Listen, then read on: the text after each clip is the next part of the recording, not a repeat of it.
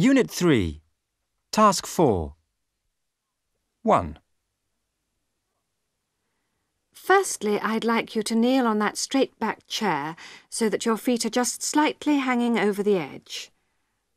That's right. Now I'm going to tap them behind your heel with this hammer. This is just a method of testing for your ankle jerk. That's fine. 2. Now I'd like you to sit with your legs just dangling over the edge of the couch so that I can test your knee jerks.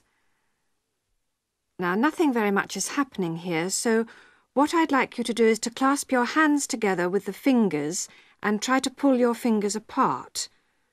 Pull as hard as you can and concentrate on pulling. That's fine. That makes it a lot easier to produce your knee jerk. 3. Now, finally, I want you to lie down on the bed with your legs stretched out in front of you. Now I'm going to place my hand on your knee, and with this key I'm going to stroke the sole of your foot to see which way your big toe will turn. This is called the plantar reflex.